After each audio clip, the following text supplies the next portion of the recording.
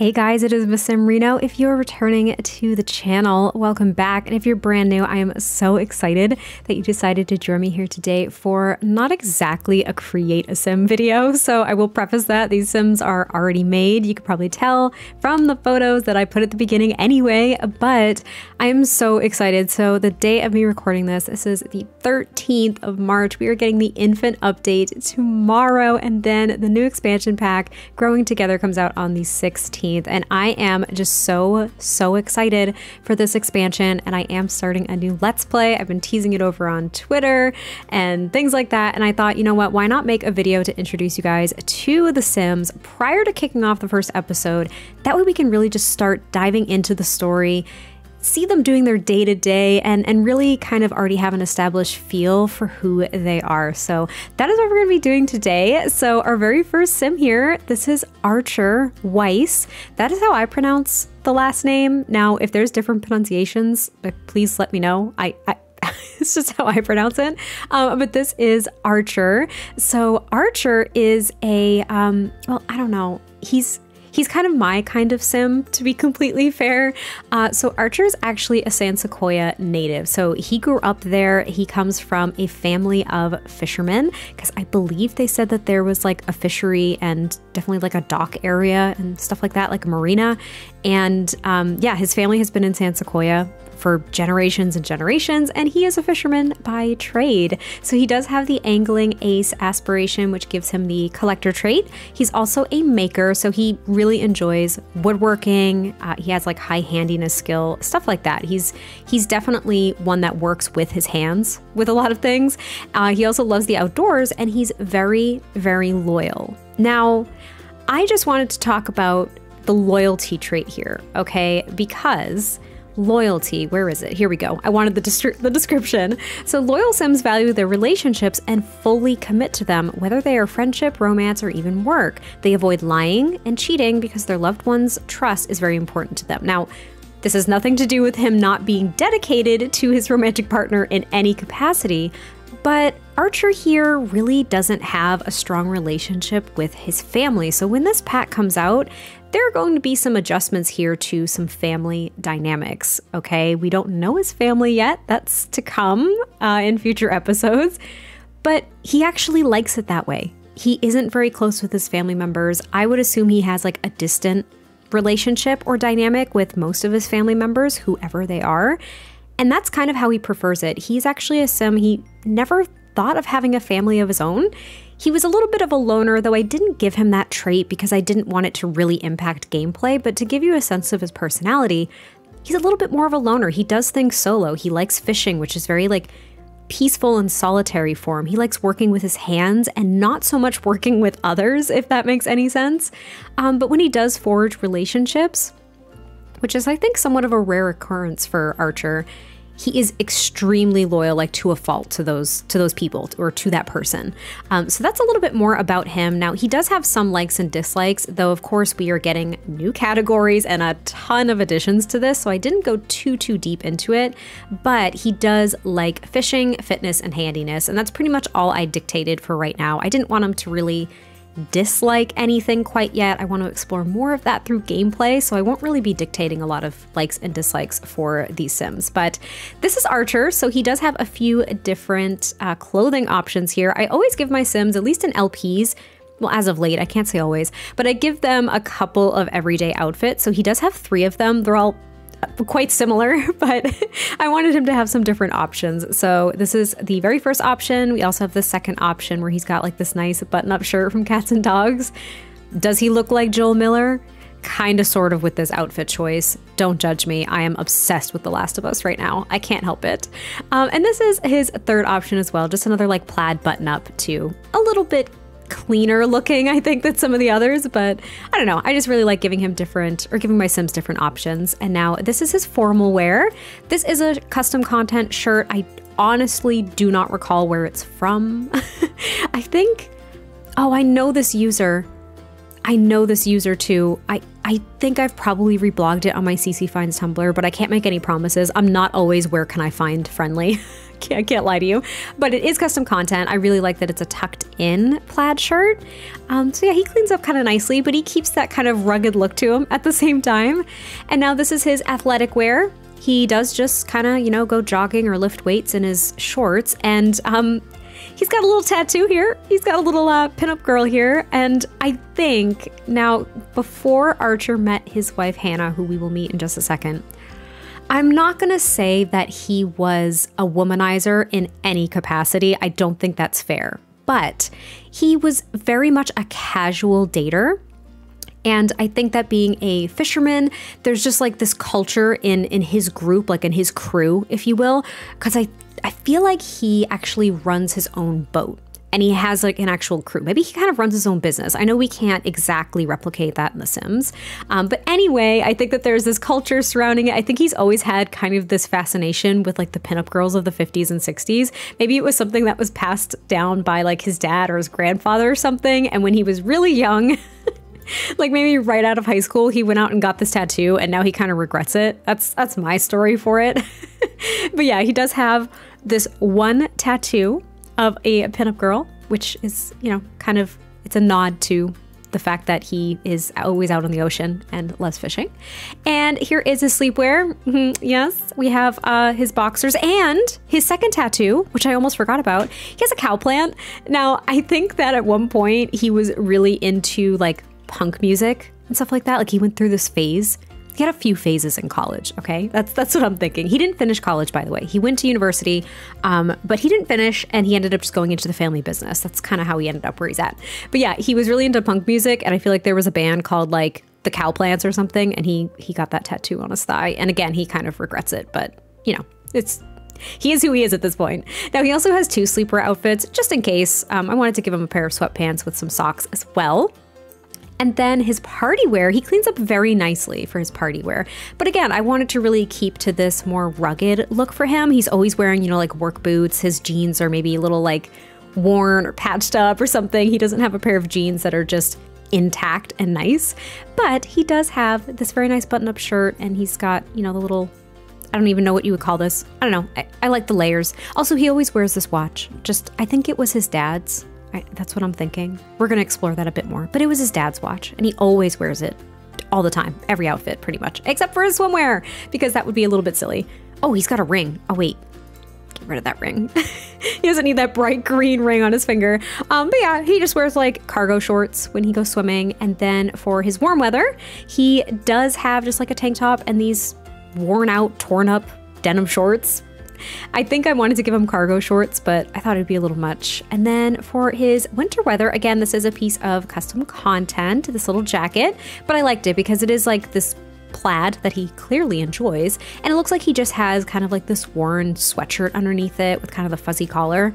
It just really fits him. And then he's got his distressed jeans, of course, again. But he also has a secondary outfit too, where I just added a hat. I'll do that when I make multiple, well, not versions, but when I give them multiple outfits, especially for cold weather, I'll usually give them a version where they might have a hat and gloves for when they're actually outside, but then if they're inside, they can still be comfortable wearing maybe just the jacket, but with less accessories, and it just seems a little bit more appropriate for being inside. I might even give him an additional outfit with just like a sweater.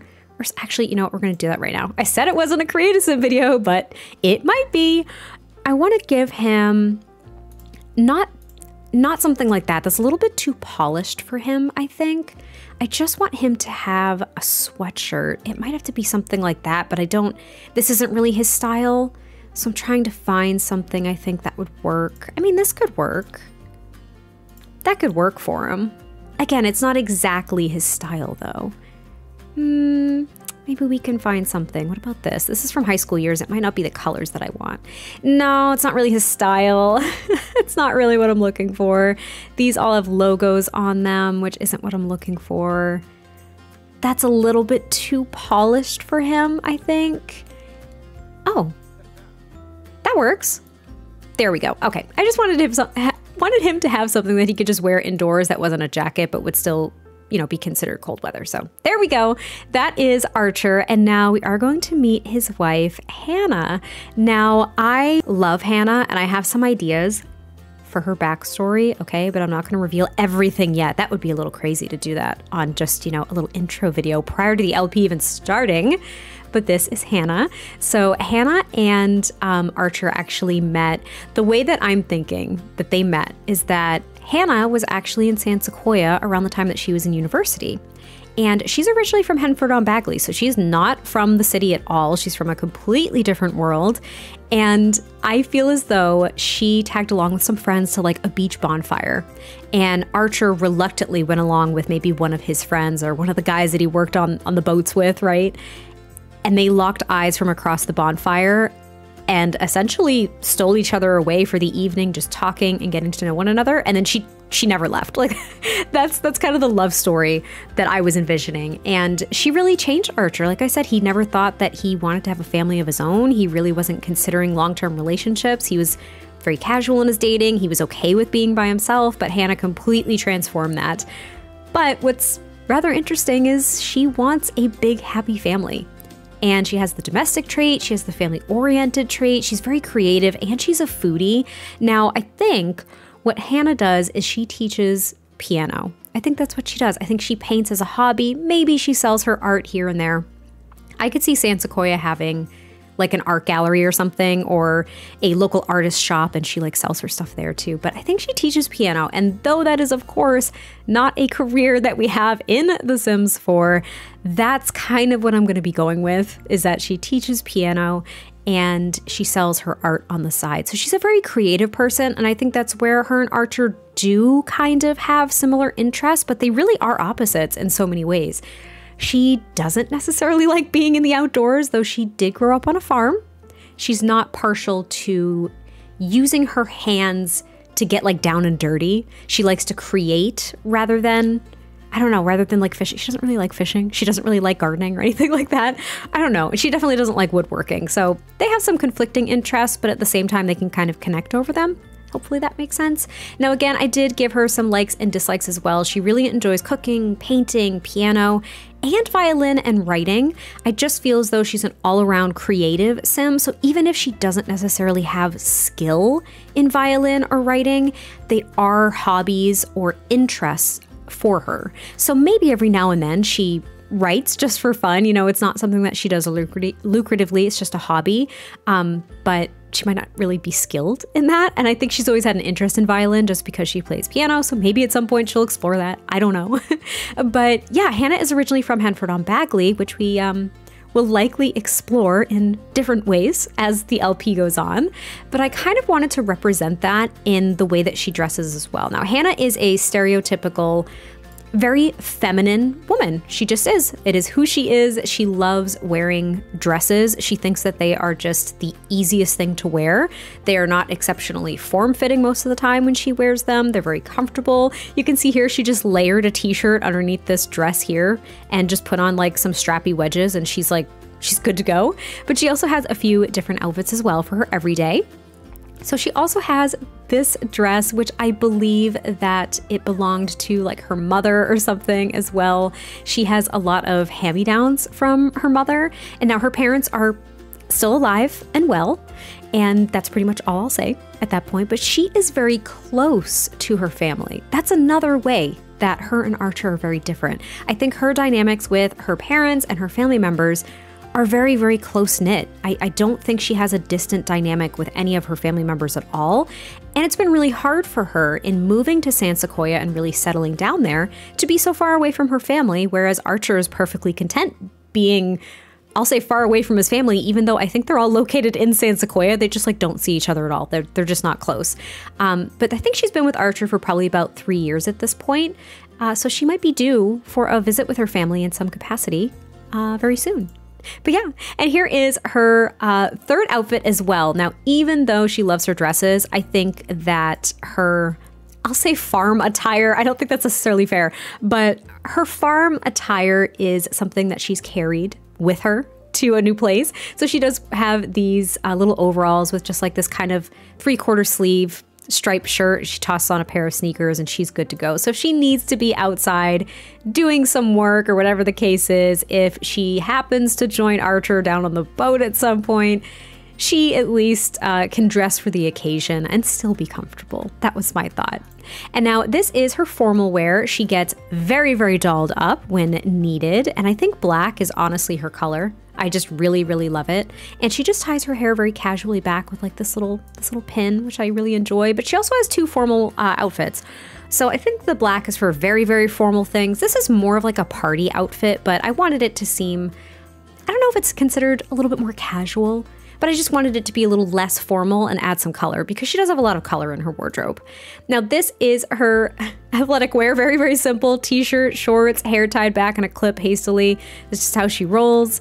For her sleepwear, she does have a few different outfits. We have this little like one piece from the, what's it called? The Symptomates kit. She also has this one because I just think she looks like a mermaid, to be completely honest with you. And then this is her third one as well. This is more of the sleepwear where you're kind of like lounging around the house, you know what I mean? Or if you happen to have company, this like company that you're comfortable with, of course, this would be the outfit that you might wear around the house, just like a pair of shorts and a little knit top. That was my thought. And now for her party wear, she, of course, busts out the dresses again. Now, I always forget about this dress from Seasons. I love it so much. I think the flowers are something that she really enjoys. And you can see that she pretty much wears every dress with the same pair of wedges because it's just how she rolls. She doesn't have a lot of shoes or really, I don't know, a lot of clothing items. She's not really into a lot of it, even though she enjoys her dresses. So hopefully that makes sense. This is her swimwear, which I think is very fitting for her. She loves the polka dots, and I think the green and the yellow really complement her very bright red hair, which I love. And now for hot weather, she does wear this, I would say, more casual dress. Again, it's something that I think really suits her. She just tosses on like a 3/4 t-shirt underneath her dress, layers it, and she's good to go. And then last but not least, her cold weather wear, where she does have a plaid shirt. I think it's courtesy of Archer's influence in her time being in San Sequoia. So she does have this plaid shirt tucked underneath a nice turtleneck and this little vest.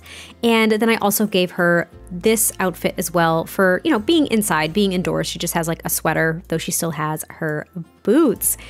But those are the Sims for our upcoming LP for the Growing Together expansion pack. I'm really, really excited about it. I cannot wait to explore their dynamics a little bit more, how those dynamics really impact their relationship, as well as, I don't know, their relationships with their family members and how that could or could not impact them starting their own family. So I hope you all enjoyed this. It's a little bit of an unconventional, I guess, create a sim video because we didn't create them together, but I just wanted you to kind of get a feel for them prior to us kicking off the LP so we could jump right into the story and get into gameplay and really start exploring things. So let me know what you all think in the comments down below, and I will catch you next time I post a video. Bye.